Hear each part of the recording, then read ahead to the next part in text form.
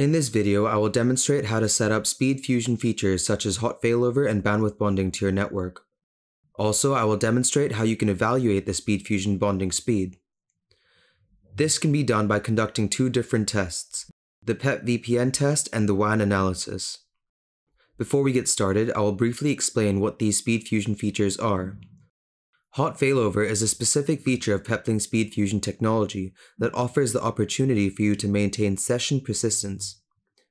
This is achieved by seamlessly transferring traffic from one WAN connection to another, in the event that the first WAN connection fails or disconnects. This is extremely beneficial as users won't experience interruptions in their network or for online applications such as VoIP, Google Meet, Microsoft Teams, and Zoom.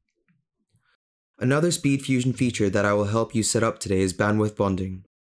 This feature allows you to combine data at the packet level, enabling you to combine the speed of multiple connections. This is especially useful in situations where bandwidth is scarce. This technology allows users to gain access to the internet in remote locations, providing companies with the opportunity to create branches in different locations, as they will have high speed and constant contact with the headquarters. Great, so now that you understand what the technology is, I'll briefly explain the network topology. To achieve a SpeedFusion tunnel, you must have two endpoints, meaning two devices are required. One device is the host, which usually has an Ethernet cable and a fixed public IP. If you don't have a static IP on this WAN connection, then you can also register it with a supported DDNS service to create SpeedFusion to the WAN DDNS host name. The other device usually has an Ethernet or cellular connection with a dynamic IP.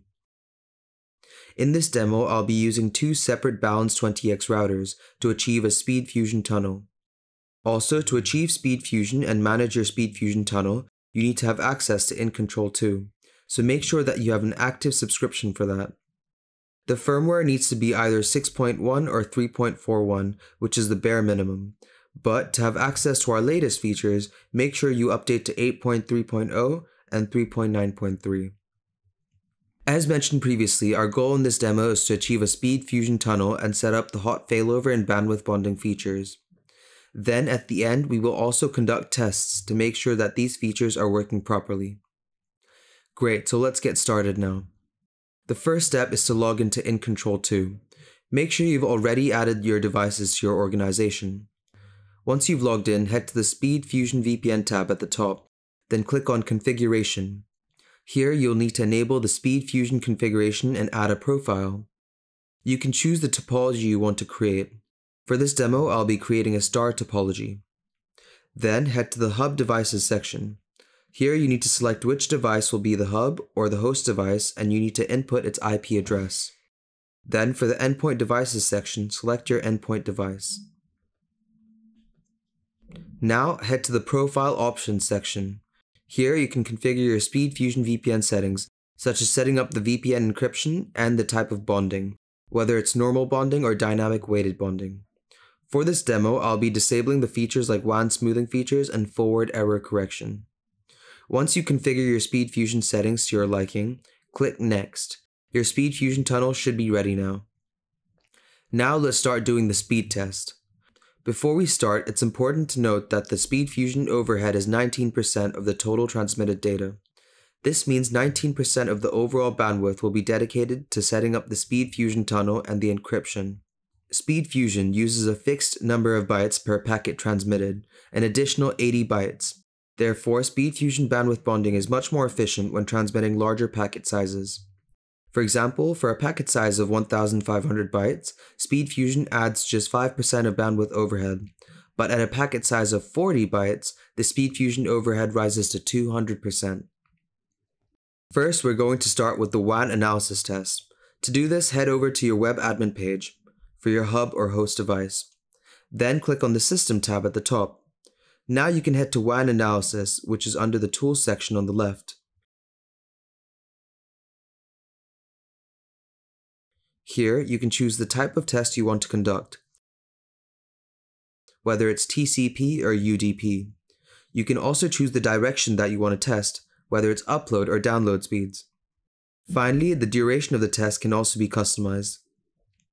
Before you start the test, you also need to input the local WAN connections under the Data Streams section.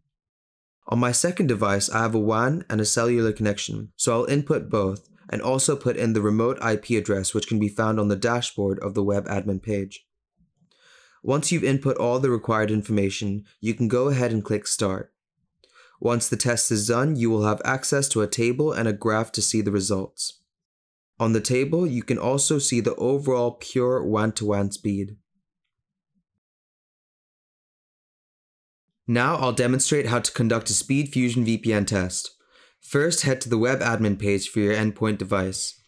Then head to the status bar on the top. Now on the left, you should be able to see SpeedFusion VPN. Click on that. After that, click on the arrow on the top right.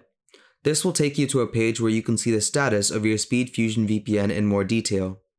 To start the test, head to the SpeedFusion VPN test configuration section and click on the type of test you want to conduct, whether it's TCP or UDP, the direction you want to test, whether it's upload or download, and the duration of the test.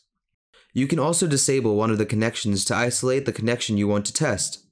So first I will test the SpeedFusion WAN 1 connection, so now I have to disable the cellular connection. Once you've done that, click Start. After the test is complete, you'll be able to see the SpeedFusion VPN WAN 1 overall speed, which in this case is around 32 megabits per second.